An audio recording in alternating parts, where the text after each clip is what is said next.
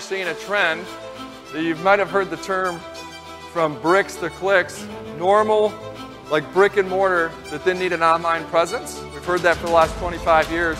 Now we're seeing the inverse of that. You're seeing companies that started digital, whether that's Amazon, whether that's Apple, whether that's Microsoft, whether that's Warby Parker, the folks that sell glasses online.